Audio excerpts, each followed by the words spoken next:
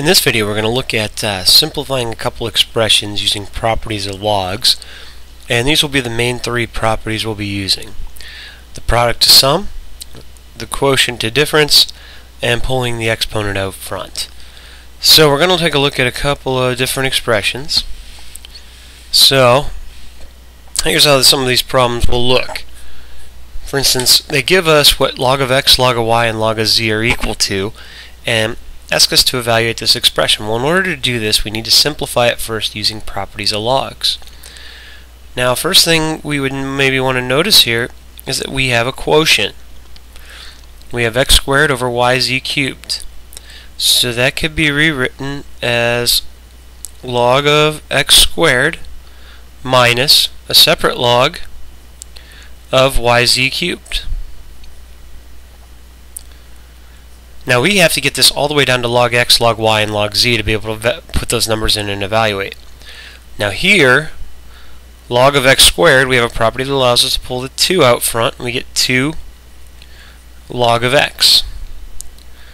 Now here, I still need to split these.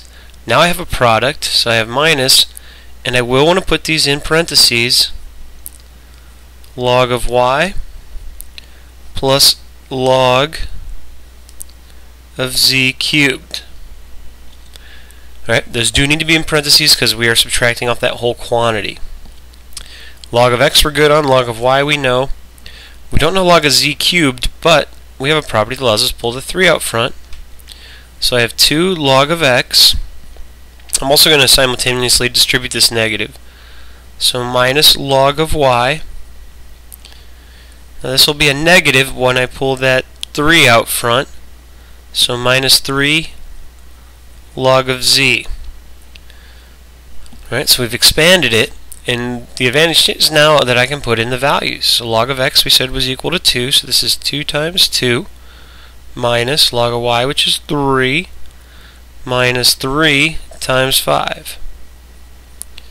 So we have 4 minus 3 minus 15, which is negative 14.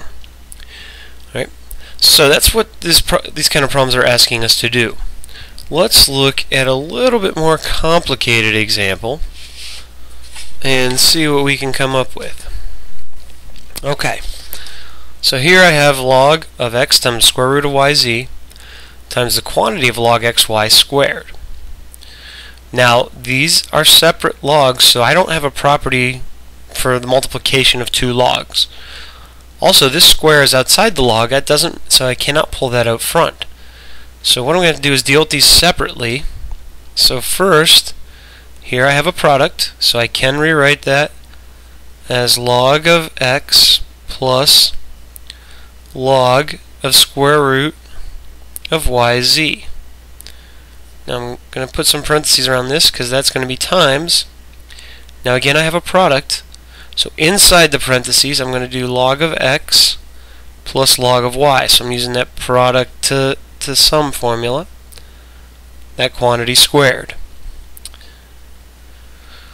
Now, we're not quite all the way down. This thing needs to be simplified some more. Remember, taking the square root of something is the same thing as raising it to the 1/2 power. So I can pull that 1/2 out front. So over here I've got this log of x plus 1/2. Both of them were under the radical, so I can pull that square root out front. Up here I couldn't because x was not raised to the 1/2.